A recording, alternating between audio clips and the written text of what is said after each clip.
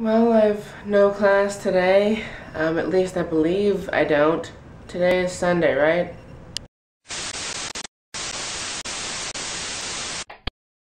Good morning, SHunShiners and possibly SHunShaders. So here's the definition of a digital sponge that I came up with.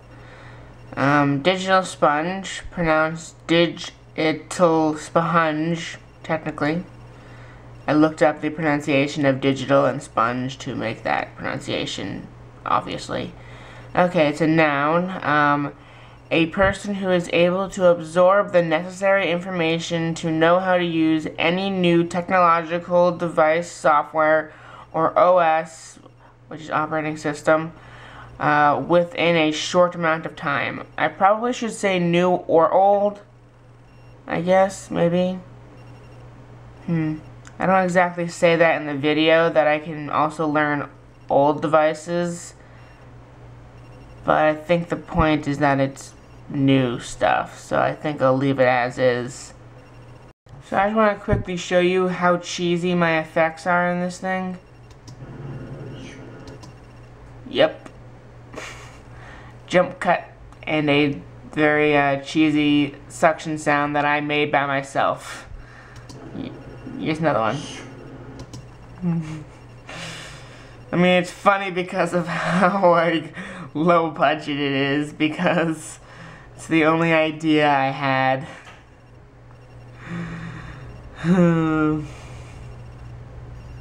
Okay, I'm gonna export this now and upload it. And yes, that is the best I can do with my current knowledge of the programs that I have. A cheesy jump cut absorption. You should see what I did later on in the video to fit with the sponge theme as well. Also a cheesy practical effect. Hopefully, by the time I graduate from Full Sail, my videos will be a lot better. I'll know Adobe Premiere, After Effects, Photoshop, Final Cut Pro X, and all that kind of stuff. So my videos should improve. If they don't, something's wrong. So I changed the word absorb to learn because it made more sense in everyday circumstances. In the video I do say absorb as if I'm trying and failing to make a joke because the word is digital sponge.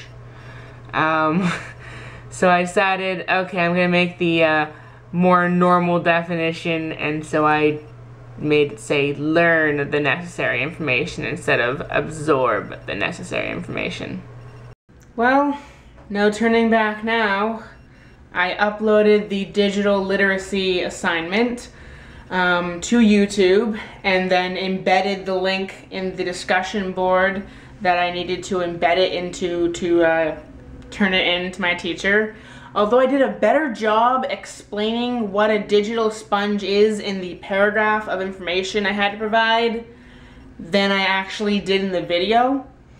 So, yeah. Anyways, I have one more piece of my psychology of play assignment to do, and that piece is the video I was going to make.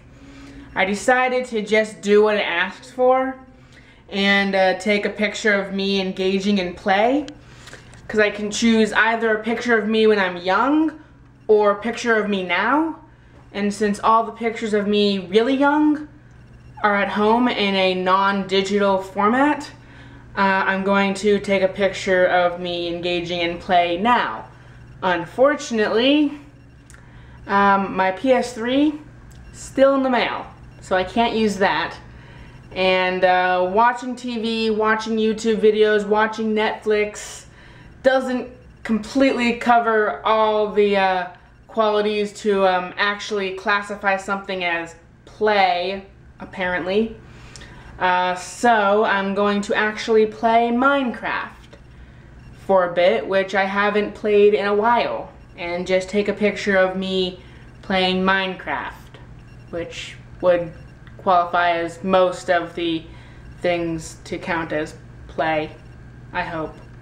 and then upload the picture embedded into a Word document thing, not embedded, inserted into a Word document to the online uploader, and get that in before midnight. And at some point I'm going to head back to Publix because I guess I just subconsciously don't want vegetables.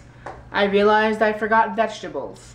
And since I normally make about 2 visits to the supermarket a week, the second visit picking up anything I forgot during the first visit, I'm going to go there and get some frozen vegetables so I can make dinner and such. Maybe I'll see what movies are playing to actually get out of my apartment more than just going to the supermarket. But I don't know where the movie theaters are, so that's not very helpful. Okay, so I'm just saying this because I kind of had a conversation with my parents about it. So, digital literacy has no tests, no quizzes. Every grade is based on assignments, homework, and all this kind of stuff. With the exception of, well, the technical quizzes are turning in those Linda certificates, 1 or 2 per week. But basically, because there's no quizzes or anything, everything is worth a little bit more and such. But in psychology of play, which even the teacher said should be an easy A, there are 4 quizzes throughout the month, 1 due every single week. The first one was due yesterday, and I did it. The thing about these quizzes, they're open book, open internet, open everything. Easy A.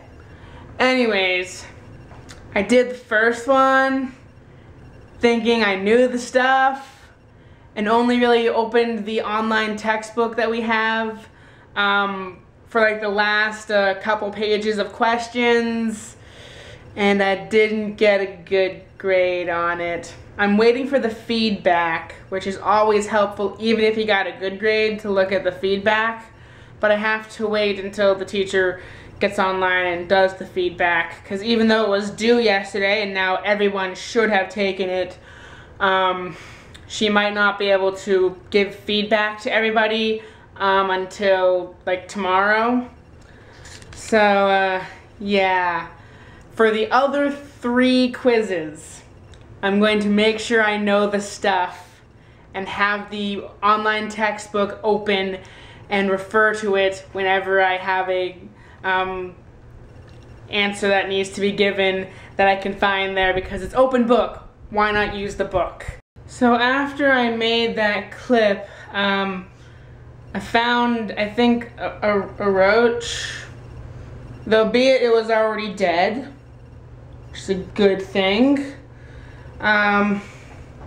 Maybe I shouldn't leave my garbage just like sitting in the middle of my living room, being too lazy to take it out to the dumpster for so long. I just moved the bag outside in case there was anything else I wanted to crawl in or out of it.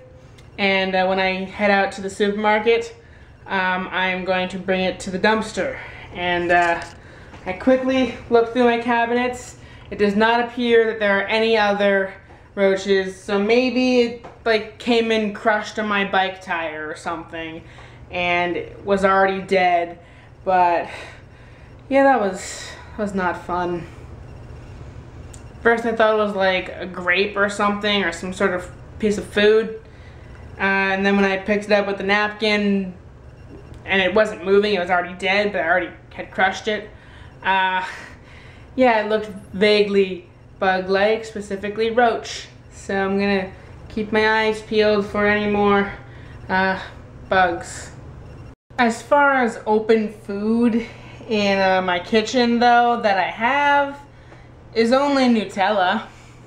Everything else is either canned, not opened yet, or in the refrigerator or freezer. So I think I'm okay. Still should keep my eyes peeled and definitely need to take the garbage out more often.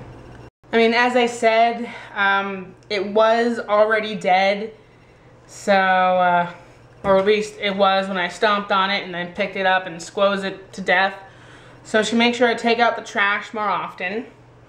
And if I see a persistent amount of bugs, contact the main office of the apartment complex that I'm staying in, and they will have the exterminators come in and gas my apartment to kill any bugs and such.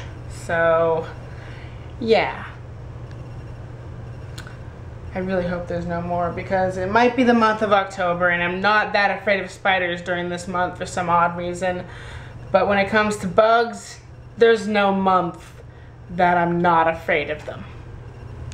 So I already sort of needed to establish a day where I clean.